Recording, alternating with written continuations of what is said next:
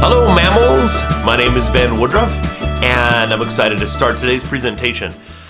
This is very unusual for me, not the format I'm used to for the Great Salt Lake Bird Festival, and I'm used to enjoying being able to get up and have fun with all of you, so this is very different for me. But it also provides some opportunities where I can show a lot of video clips that I wouldn't maybe normally be able to do if I was just standing up there holding a bird. This presentation is going to be on Harris hawks, which is a very exciting species. I understand that there might be some of you who are like, "Excuse me, sir, and according to my field guide, it says Harris's hawk, not Harris hawk." Ah, I understand that. Harris hawk, or Harris's hawk, is a common name. And so really, when it comes to common names, as opposed to proper Linnaean classification, it's kind of what people say. If the vast majority of birders started calling them grasshopper hawks or monkey hawks or badger hawks, and that was what everybody was calling them, it's like, okay, that's a common name, sure, whatever. Of course, the scientific name is where you got to stick to your rules. The circles that I run in falconry and wildlife rehabilitators, wildlife educators, most of us use the term Harris hawk. And so in this presentation, old habits die hard. So if you're a Harris's and not Harris type person, please forgive me, and I appreciate your patience. The species, the Harris hawk, was named after the common name Harris hawk was given by James Audubon, who named it after his friend, Edward Harris, who was also a financial supporter of his. And so that's where it's Harris's hawk, because it's Edward Harris's hawk. I named it after him. So that's kind of where that came from. This is a really interesting species when it comes to actual classification. What on earth is it? The scientific name is Parabudio unicinctus. Now, Parabudio, para means like similar to, false, copy of, a budio. Now, budios, as we know what they really are the term that all the rest of the world uses, except for the people in the United States, is buzzard. For whatever reason, that old redneck side of us here in America in the early days, buzzard came to kind of mean vultures, which is very strange because buzzards are what all the rest of the world calls, is the common term for budios. Budios are your soaring hawks. So the most common probably that people see is the red-tailed hawk, right? Or also the ferruginous hawk. And these are birds that are really broad-chested, strong muscles. Their wings are typically very long, very broad, and their tails are usually pretty long too. Their legs are comparatively short. Their toes are comparatively short and thick. They're basically built like a truck. They're just kind of these burly, not the fastest things, right? So Parabudio unicinctus is the hawk that is similar to, but not quite, a budio. So that's our current taxonomy of the bird, is how we list it, is that it's not a budio, but it's, maybe kind of similar. If you think of this bird, it doesn't really match anything else. It's definitely not a budio. It's built like the silhouette, the structure is far more like an accipiter. Now, accipiters are normally your forest hawks. In America, we have the goshawk, Cooper's hawk, sharp-shinned hawk. All of these species, the accipiters, have short, rounded wings that are very broad, extremely long tails for maneuverability, long legs, and they're very kind of skinny and gangly, very gangly is our accipiters. And it is true that Harris hawks, even though their silhouette is a bit more like an accipiter, they really are kind of halfway in between in their shape. Because even though their wings are short, they're not as short as an accipiter. And even though they are kind of gangly, kind of wiry, not quite to the level of an accipiter. They are still a bit burly, more than a goshawk of similar dimensions.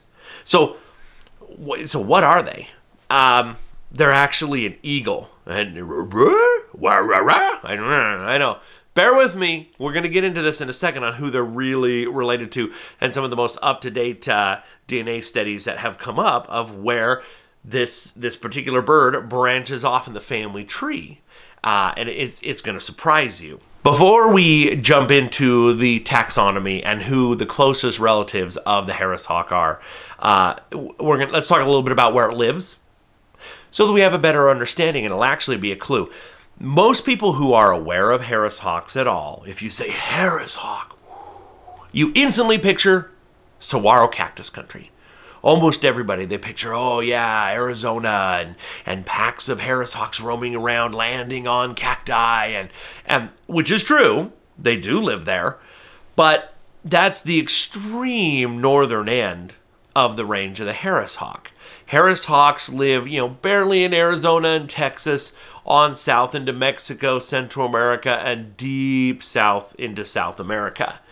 And they have a rich history there, not only in the wild, but with humans. When you say Harris hawk, very few people picture rainforests.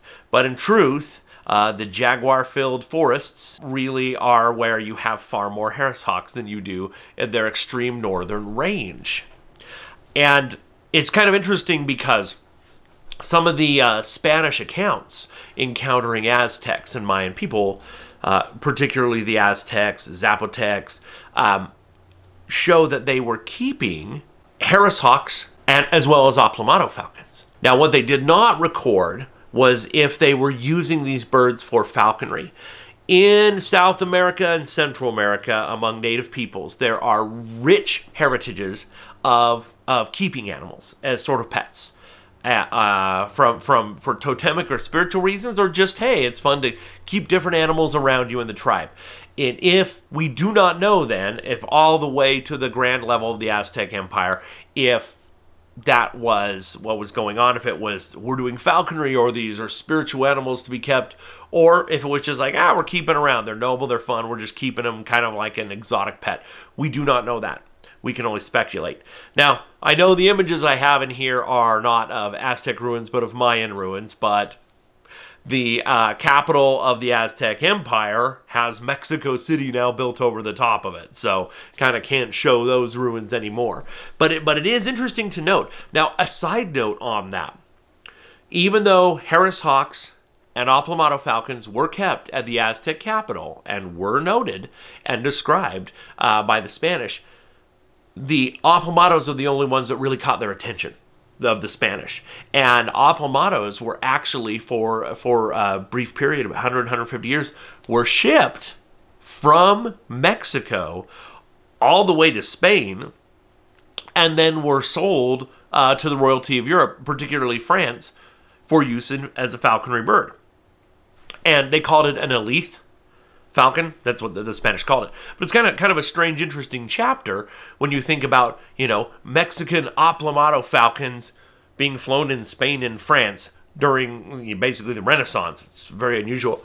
We don't know why they did not do that with Harris hawks. And as a falconer, I can say that would have changed falconry the entire world over hundreds of years earlier. Because we'll get to falconry in a bit, but the Harris hawk has revolutionized the art of falconry. And it could have done it worldwide much earlier if they had have been shipping them over and breeding them. But so we know Harris hawks were kept by the Aztecs, and we know the Spanish took note of that. So we know that they had this human interaction in these desert and tropical areas. But again, Harris hawks range all over the place, from Arizona deep into South America. One of the things they are most famous for is being pack hunters. And I will get more into that in a minute. But one thing I want you to do is to remember that the level to which they hunt in a pack is largely dictated by where they live.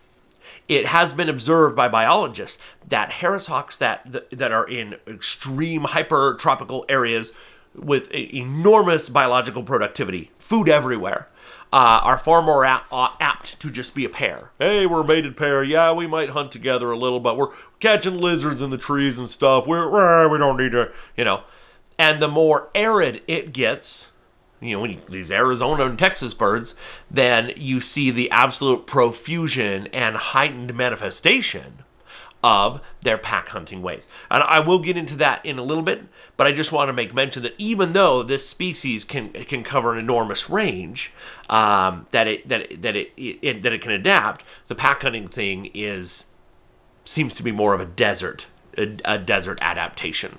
Harris hawks themselves, when they are in cactus country, have an interesting dilemma. Because you have a bird that originates, and I'll explain when we get into taxonomy here in just a minute. They are built for jungle life.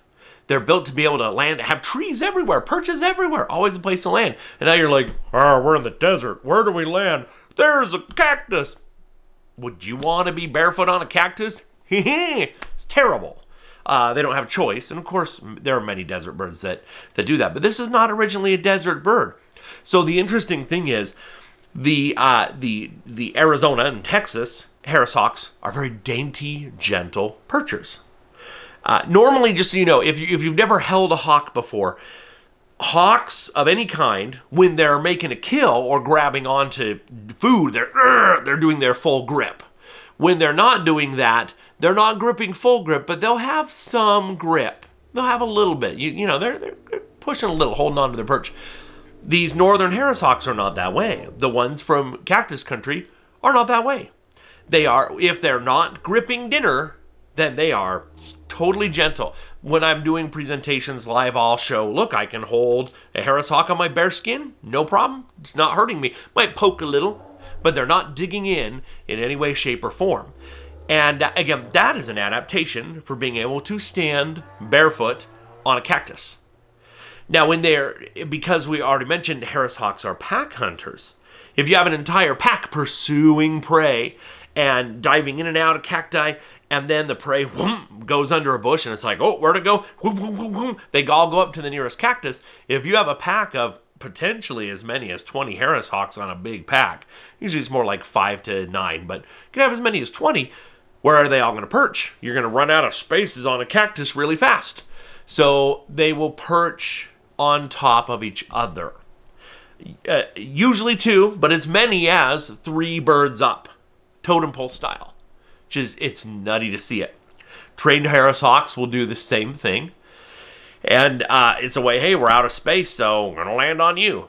They will also do that in falconry and education. They land on people because it's still the same behavior. So you might be walking along and they'll land on your shoulder, land on your head, it's crazy. I don't encourage that behavior personally. I think it's a potential recipe for disaster. I don't want a bird just thinking, hey, I can land on somebody's head anytime. I have, my Harris hawks are always trained to fly back to my truck. When I'm done hunting with them, I'll just be like, and they're following. I'm like, go to the truck. They'll find it and they'll go land on it. Wait, I'm okay with that. But some people encourage that behavior. I have a friend in England who has a very successful show that he does, and people love it. And what he'll do is he takes the talons and he'll just take a little sandpaper, make sure they're not razor sharp, and he'll just walk around and have the Harris hawks land on people. And he tells them ahead of time, but on his website he's got a picture of this bald guy, you know, with the hawks in, and the guy's like, and again, that's fine and dandy. In my opinion, though, it's always good to keep a hawk's talons sharp because they use it as part of their eating process. So I think it's more important the health of the bird than an educational opportunity like that. But the point is that Harris hawks will land on people if they think that you are their pack. They have no problem doing that and following along in that way. So when they're hunting in packs, the Harris hawks that are more prone to do that again are the more northern branch of the population, the more desert branch of the population. We know that the evolutionary forces will shape and streamline a species. Okay? This is why you see certain shapes appear again and again and again. This is why an ichthyosaur looks so much like a dolphin, right? Certain shapes work well. Certain proportions work well. Certain bone densities work well. And so we see a lot of uniformity. You might see differences in color, but normally within raptors, you know, take a look at your field guide. If you open up your field guide and you read, what are the sizes? The wingspan is between this to this of this species. Or the length is between this. The weight is, you know, the range is not very big. Evolution usually shapes things in that way. So it's pretty reliable. Your field guide will say that about Harris hawks, but it's not accurate. If both with captive bred Harris hawks as well as wild ones, especially with wild ones, there is a radical range of diversity in size, shape, bulkiness, strength, loudness, and there is a proliferation of what we would almost call limitations or disabilities. A proliferation. Nature eliminates those normally, not with Harris hawks, because they are pack hunters, because they work together. So if they're going after prey, it's fascinating to watch because as the young grow, with all raptors grow incredibly quickly. They're full size within a couple months. But when they're hunting, these new birds, they're terrible at hunting. The parents have to train them because there's a lot of instinct, right? We know there's instinct in nature, and we know some raptor species will do the basics of teaching. For example, a goshawk or a Cooper's hawk. When you have a baby reach the age where it's jumping around the tree, it'll sleep in the nest, but it's jumping around the tree, and it's waiting for mom and dad to come, and mom and dad at that age will catch prey but not kill it. They'll injure it, and they'll fly near and call, and the babies will come flying over, and they'll drop this wounded animal, and their babies will try to catch it. Or even if it's on the ground, they'll feel the poor prey animal screaming and wiggling. Really gross, of course, really, but that's nature. Now that's entry-level training. That's what a fair number of raptors do. Harris hawks do it entirely different. Harris hawks teach, look, we're going this way. Look, you're coming with us on the hunt. And a lot of Harris hawks, once they've made the kill, the parents, kind of the alphas, the leaders of the pack, will let those first-year members of the pack come in and feed. It's like, look, we trained you. You see the benefit? You work with us. And we work together. We have success. We all get food. It works wonderfully. And this is part of the reason why Harris hawks do so well in falconry, because it's the same principle. Falconry is not owning a bird. Falconry is not teaching a bird how to hunt. Falconry is building mutual trust and working together for a common goal. But how do you teach a bird to do that? Well, Harris hawks already understand. There's kind of that wiring, and you just show them the basics. Hey, look, we're working together. They're like, I like this. Yeah, let's go hunting together. So back to what I was saying about some of those limitations that get proliferated. In a pack-like setting, there are a lot of benefits to having a lot of oddities. So for example, let's say you have a hunt. Let's say, I don't know, cottontail rabbit goes flushing and it's running. Now maybe the loudmouth that's always squawking, everybody's like, oh hey, he's squawking because he sees something. Everybody go. And then maybe you have one or two that are the shrimpiest. And they're the fastest. They're on the chase. And they're super agile. They catch this rabbit. You know what? I'm going to scale it up. Let's say a jackrabbit. Let's say it's a jackrabbit because for my example, I want something a little bigger and stronger. So they catch this jackrabbit. They get it. We got it. But then along the way, they're going to get bucked off of this jackrabbit because it's so big and they're so little. They caught it, but they can't hold on. And so then maybe you have some of the bigger ones come loping along. They're much larger comparatively than they should be, and they help grab the rabbit. And then maybe finally you have a very experienced bird that comes in last, and it knows the proper place to grab to dispatch prey. So everybody helps. So there is a benefit to having a wide range of size, a wide range of this one's way vocal, this one's really quiet. There is an advantage to all of that. But along the way, if you are going to not eliminate, but rather proliferate a wide range of mutagens, of genetic expressions, of size and sound, of vocalizations, you will also, in the process, have negative traits that'll just appear and get passed on. And so it is very common to see Harris hawks. Well, okay, two biggies. If you're looking at a wing, you've got your alula, you got your primaries, you got your secondaries. There is a genetic sequence out there in Arizona where the first three primaries on one wing don't exist and never did. And it's usually the right wing. We see that time and time again. So you got this lopsided Harris hawk, and it's still, but it lives because it's doing its part. It's part of the team. It shares in the kill, just like wolves. So even if it's maybe lower on the totem pole, it's still getting dinner. The other one we see that is very common is on the feet, missing toes, missing a toe or two. Born that way, or sorry, hatched that way. I can't believe I said born. I always give people a hard time about that. So that is strange. You would not have that, because what's the rule of nature? Survival of the fittest. You're not the fittest, you don't survive. But with Harris hawks, this pack mentality helps a wider range of diversity survive. And you think about it, we're very similar, right? That's one of the things I like about Harris hawks. Humans, now I know we also have a capacity to be terribly self-centered, self-interested, and jealous and mean. But we do have a capacity to do good, to help those in need, to look out for those. And you think about survival.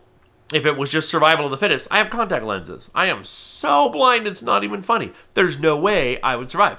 But we have said, oh, well, people matter, and a life matters. And you know what? We're going to let you have contacts and try to help you have as normal as a life as you can. Now, obviously, Harris hawks aren't doing things to that level, but we benefit from a social mentality, just like Harris hawks do. And because of that, well, not because of that, in part because of that, with humans we see a wide range of diversity of sizes and shapes and thinking and beard growth levels and all that stuff. Same thing with Harris hawks. Same thing. We see a much, if you actually get out there in the field and are observing them or trapping them, banding them, you see a ridiculous diversity of sizes and shapes, even though they're the same species. So that's kind of interesting. Now in the field also, if you're out there looking, pack mentality. Watch for this. If you ever go, especially the Arizona ones, it's fun to watch. Look closely. They love to have toys. Maybe to the level of kind of like a dog or a wolf likes to have something to play with, chew on, that they'll carry with them. So usually it's a stick. Sometimes it's a rock, where one of them will have their favorite stick and they're kind of playing with it, similar to a raven or a crow. Magpie, you know, it's like, oh, but not fully to that level, but a little bit. They have a playful side. No, this is fun to play with and foot, and they'll throw it and go catch it themselves like a cat. But then they will carry it with them if the pack is moving. Oh, wait, we're hunting. They put it down, and they will often come back and get it. Highly unusual behavior for a raptor. Maybe some of the caracaras, I know some people pronounce it caracara, but caracaras are kind of playful too. But other than that, you usually don't see that sort of behavior with raptors. It was noted there was one individual, well, there was a pack that was near one of the landfills in Arizona, and one individual, young female, had found like a shredded Barbie doll in the landfill, and it would carry that with. And it was like, okay, that literally is a toy. But they were just, it was like this weird thing. So you do, in survival, you don't have time to play much. But if you're an efficient hunter, efficient getting your food, you have more time to develop strange things like that. If you're hunting as a pack, you definitely have more free time because the survival is not as dire. With these Harris hawks, if you're looking at their legs are extremely long and gangly. Their feet are longer than the toes of most bootios. And most individual Harris hawks have toes also a bit longer than most accipiters. They're very powerful, but if you took a Harris hawk and a red-tailed hawk of the same dimensions, red-tailed hawk has a much more powerful grip. But still, Harris hawks have incredible gripping power. And their prey range, what do they hunt? Anything. Anything. Like, whatever they feel like it. We normally like to think of them as mammal hunters. Most of the, anytime I've read any survey that's been done, like a nesting survey where you have field biologists actually observing what are they bringing back to the nest, it was assumed it would be mostly rodents and rabbits. But by the numbers, it was mostly birds, rather amazingly. A lot of small birds were being hunted in Arizona by these packs. Now they do hunt reptiles, they do hunt rodents, and they do hunt larger rodentia lagomorphs, cottontails, jackrabbits, things like that. In falconry, most falconers use them to hunt jackrabbits and cottontails. They're very good at that, and it seems like a good match of predator and prey. But it's always good to remember that they are capable bird hunters. It's never quite to the level of an accipiter. If you took a goshawk and a Harris hawk at the same dimensions, the goshawk is going to outperform as far as speed and agility. But it is comparable. It is definitely comparable. I mentioned before about just about how the taxonomy is not what you would think it would be. When you look at these birds, they're dark. They don't seem, their tails are long. Their wings are short, but not super short. Where on earth do they belong? If you look at their head, at first glance, if you look closely, or if you take a proper picture and look closely at the head of a Harris hawk, you might be, oh, they look like a miniature golden eagle. It's interesting because they have been crossed with golden eagles, and they're fertile, completely fertile. This has been done in Canada. It's kind of interesting. In falconry, captive breeding of birds of prey was pioneered in the United States and done basically to help save the wild peregrine populations that were endangered. Falconers pioneered breeding programs and released falcons into the wild.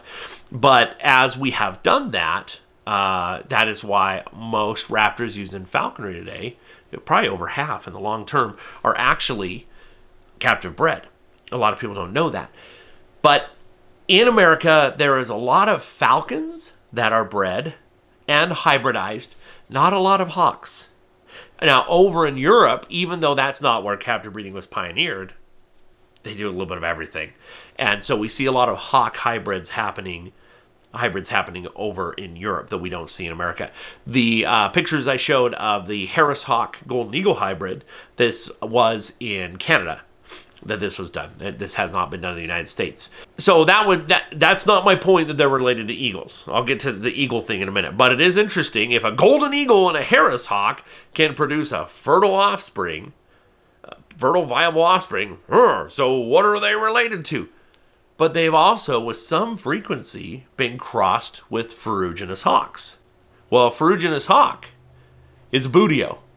So if you're crossing those two, then you were like, well, we said it was a parabuteo, but it can breed with a buteo and produce fertile, viable offspring? Well, so golden eagle, ferrugi, but they've also been crossed with accipiters. They've been crossed with Cooper's hawks and goshawks. And again, they are fertile. Now, I mentioned this for a few reasons, but one of the things you got to know, when you're growing up and you're learning about biology, taking a course in biology, usually they'll say something like, well, part of what defines you as a species is whether or not you will interbreed with this other closely related thing. And even if you do, it's not going to produce fertile offspring. And the example of a mule is usually brought up. A horse and a donkey are close relatives, but they're not the same species. And even if they do breed, a mule can't breed. So there you go. Well, all falcons can interbreed and produce completely fertile offspring. All falcons. Tiny little kestrel and a gyrfalcon are capable of producing fertile offspring. So that is how technically closely related all falcons are. So we're really familiar with falcons and hybridizing of falcons. Falcons hybridize in the wild. That we know of many species that do, with fair frequency. Peregrines and prairies do. We know sakers and gyrfalcons often do. Lanner falcons and lager falcons often do. Hawks do as well. We've had a lot of times in America where rough-legged hawks and red-tailed hawks have hybridized. We've had many times in America back east where red-shouldered hawks and red-tailed hawks have hybridized. So you always have these things happen. Hybridization is usually nature's form of extinction insurance. If you can't find a mate and there's somebody that you can produce fertile offspring with and pass on your DNA, well, there you go. It's extinction insurance. Your DNA has been passed on in an unexpected form. So we do see that happening. And as humans, we try to, no, you must only be this species. And occasionally you'll have government intervening and be like, whoa, we have a hybrid of some kind. We can't have that. We have to catch it and either euthanize it or put it in a zoo. And it's like, well, it's what nature was doing. So if nature's doing hybrids, why are you trying to control nature's answer to extinction insurance? But I'm getting a little off track. ADD, that's what happens. So I just bring this up to say, to again kind of pose the question, what on earth is a Harris hawk? If I understand a falcon breeding with a falcon or something like a red tail and a red shouldered, okay. But if if a Harris hawk can breed with a golden eagle, a ferruginous hawk, and a goshawk, then what on earth is it? Well, you got to go back to the tropics to understand, because all the rest of its almost all the rest of its family, you got to find in Latin America. Okay, and remember, the Harris hawk's range is barely pushed up into the southernmost part of the United States. Barely, barely, barely. So what is it? In Utah, the closest relative of the Harris hawk is the common black hawk. I usually just call them black hawks. Now, people will talk about the species, and it's a species I'm very passionate about. Most people know of 2 or 3 nests. The most famous one is probably at Lytle Ranch. There's one at Gunlock Reservoir, and there's one in Zion. But I went out and did my own survey and found 15 nests. This is a very strange species. Common does not mean common. When you're talking about common names, if you hear something common, it means lesser. Typically. Not always, but typically. So if you see common fill in the blank, keep looking, because somewhere else there's probably a great or greater. And there is. The common black hawk means, well, there's a great black hawk that's bigger. And this is pretty much the same thing, but smaller. So you could call it the smaller black hawk because there's a great black hawk. But the common black hawk we have here in Utah in limited numbers. This is a species that is very misunderstood by most people. They are mostly hunting aquatic prey. They prefer to hunt crayfish further in the south in the ranges, crabs. But here in Utah, they're usually hunting crayfish and regular fish. They will hunt lizards, they will hunt mammals and rodents, but they prefer to nest near water, and they're usually in cottonwood groves. This species is also highly misunderstood because most people think they have a short tail. If you see illustrations or most field guides, they depict it with this tiny stumpy tail. Not true. They have a very long tail, just like a Harris hawk. But they have very, very, very long secondaries. So long that when the wings are folded up, that the black hawk looks like it has a stumpy tail. Why do you need ridiculously long secondaries? If you're hunting over water and you're going to catch something in the water, if you slow down, you lose all your lift. And then at that moment that you pick up your prey in the water, you've added weight, and so you're going to fall in the water. By extending the wing surface area with longer secondaries, a black hawk doesn't look quite right. You know, it looks like it has a short tail. But again, long tail, long wings, ridiculously broad wings that when they're folded up, that the secondary is folded or as long as the primary stick out, basically. So this species, nobody ever talks about. Nobody ever talks about. Look at the head. Look at the head shape. It's a little different. You have a little bit of white here, you know, under the eye instead of kind of the yellow we see on Harris hawks. But this is the closest cousin in Utah. Now, this family is called the Buteogallus family. And it consists of some of the hawks you'll hear in this family are the common black hawk that we already mentioned, the great black hawk, the Savannah hawk, and a whole number of others like the Cuban black hawk and the Rufous crab hawk. So they're all in this family. They're all mostly black. Some of them have some red, some pretty red. But all of these are technically small eagles. The kings or queens of this family are the black solitary eagle and the crested solitary eagle. Now, common names, like I said earlier, change. All of my books that I grew up with, the black solitary eagle.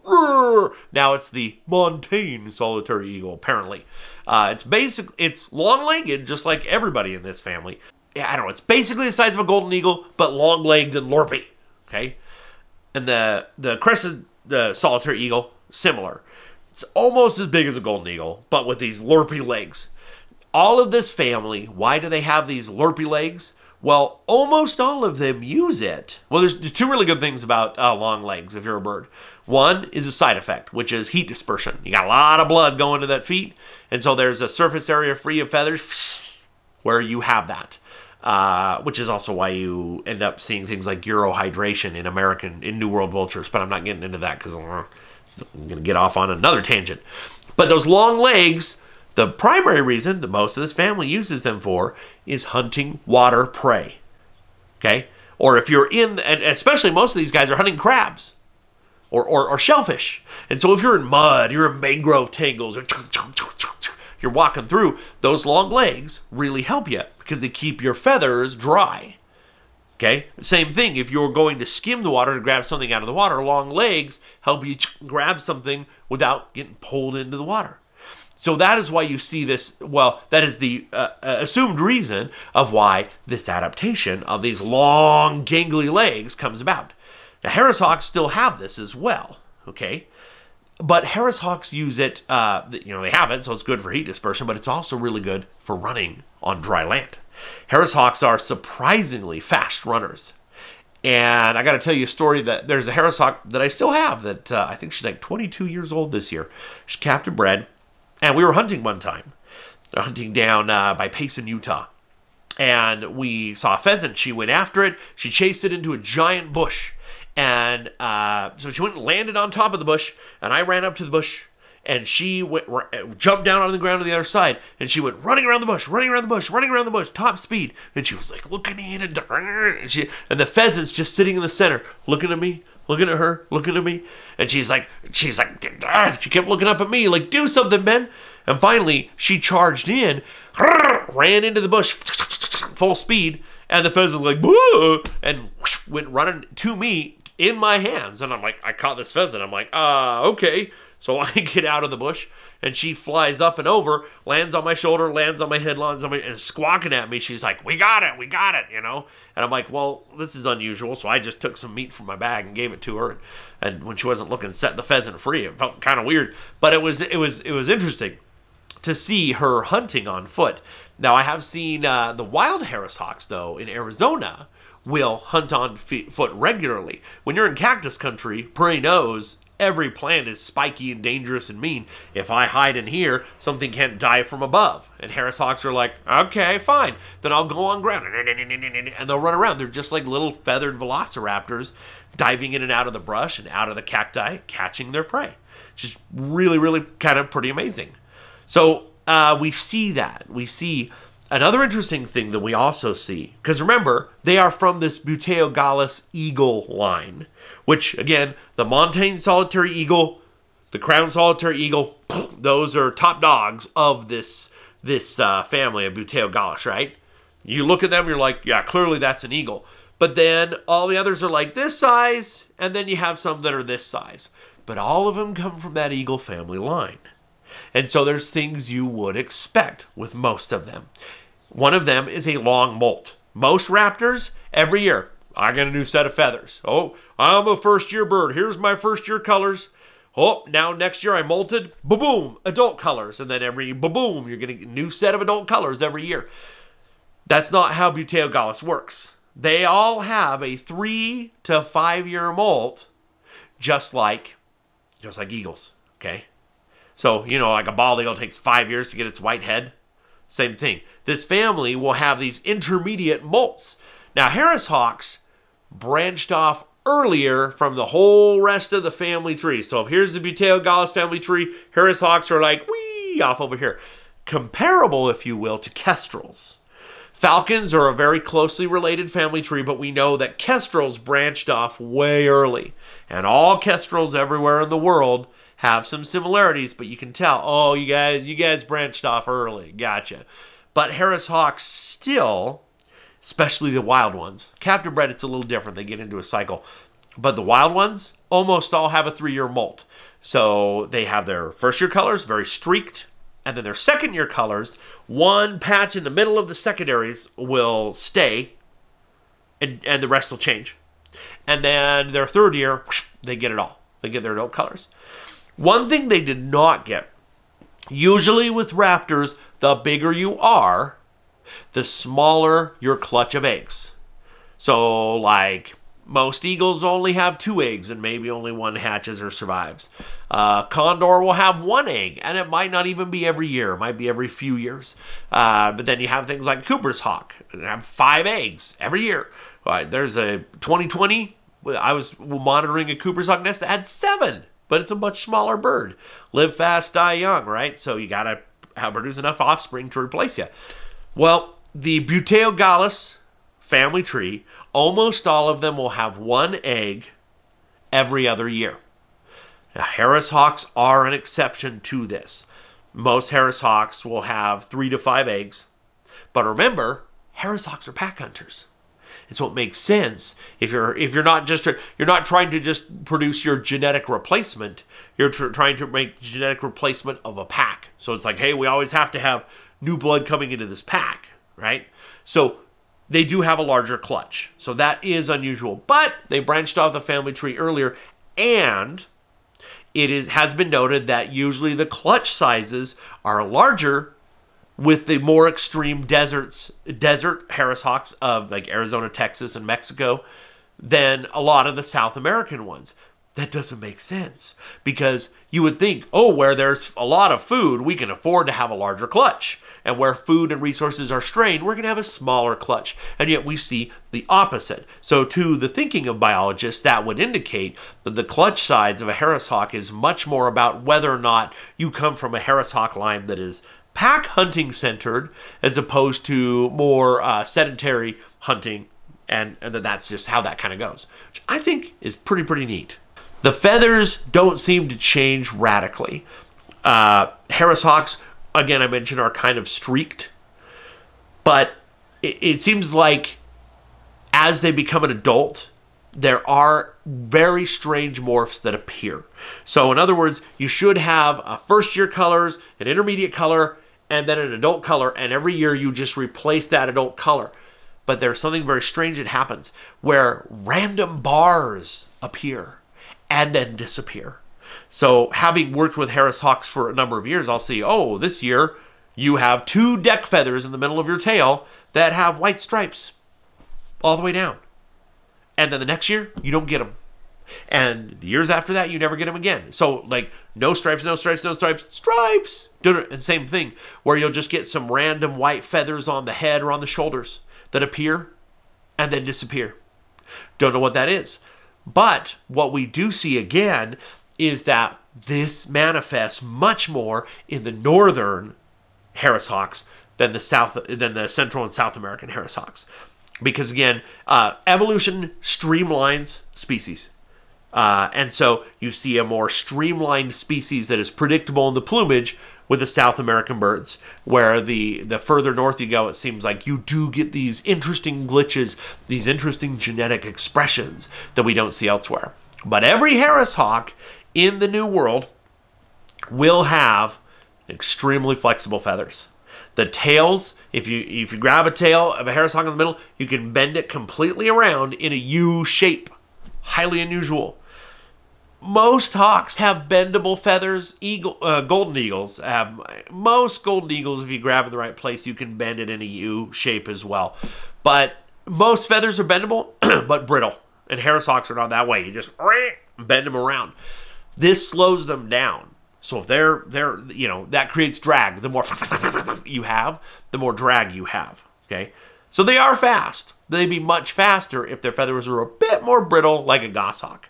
But the good thing about that is, if you think about it, if you're a predator and you are in control of your body, and that's it, okay, and you're chasing the prey, and you're trying, so it's you and the prey and the environment. That's it, and you're navigating. And once you have your prey, you have to, okay, I got to keep that prey from kicking my face or biting back, but I also have to subdue them, okay? That's pretty cut and dry. There's a lot going on, but it's pretty cut and dry. The second you do that as a pack, suddenly you got other predators coming in, boom, boom, you can't control them, and you don't have full control of the prey. So there's a 17-pound white-tailed jackrabbit kicking all over the place and scratching, and you got 5 other Harris hawks coming in. What do you do? My mom always used to say, "Blessed are the flexible, for they shall not get bent out of shape." And I think that's true with feathers. Feathers that are bendable won't break. They might slow you down a little bit, but it's a worthy trade-off, because bendable feathers are less likely to break. And if you have a dog pile of 5 Harris hawks, that's an important thing. This is true somewhat on the secondaries, but all of their primaries and all of their secondaries are extremely flexible and very resilient. To the point that we have a process in wildlife rehab and in falconry, where if a bird breaks a feather, you can take a previously molted feather and cut it where the break is on the other one, and take a little piece of a shaft of bamboo, glue it in the shaft, glue it in the other shaft, and boo, now you have a repaired feather that will last until the next season when the bird molts out and gets a brand new one. Now, goshawks are notoriously bad on their feathers. They're notorious at being reckless hunters and breaking a feather. And, you know, sometimes rather than replacing a goshawk tail feather with a goshawk, I'm like, you keep breaking them. I'm replacing it with a harrishawk tail feather, because that way you're not going to break it because it's so bendable. And it works well, gets them through the end of the season, they molt it out and get a new one. It's kind of a cool way to handle things. It's like an upgrade just for the end of a season. It's kind of neat. Now, of course, I need to address harrishawks in falconry. I know there's all kinds of mixed thoughts on falconry. Falconry came about as a way to get food, a way for people to get dinner, right? Before there were even bows and arrows, it was a way that people hunted and could get a guaranteed meal. And that's how it started.